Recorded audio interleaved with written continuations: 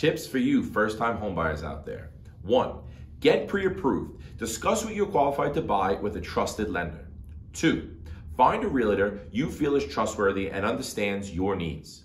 3. Set time aside dedicated to looking at homes because it is going to take some time to find a home you like.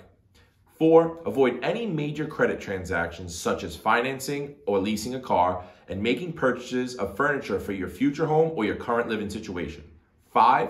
Confidently put an offer on a home that you feel is the right one for you and rely on the work of your realtor to know what a fair offer should be. If you like this information, remember to subscribe to my page.